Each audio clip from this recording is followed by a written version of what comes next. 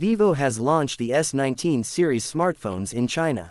The lineup comprises of standard and Pro models. They arrive as the successor to the Vivo S18 and S18 Pro that debuted in December last year. The latest offerings come with a new design and incremental upgrades.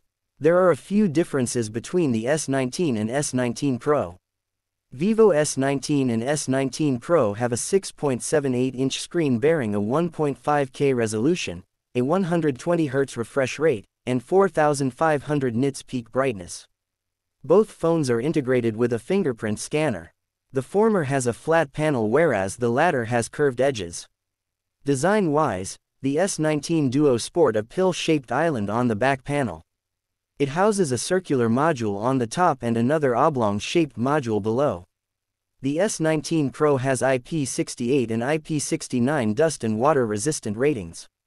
On the optics front, the Vivo S19 has dual rear cameras comprising a 50 megapixels main sensor and an 8 megapixels ultra-wide-angle lens.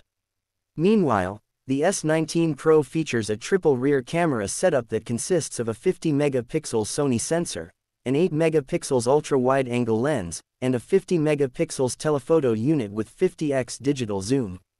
Both phones come with ring flash.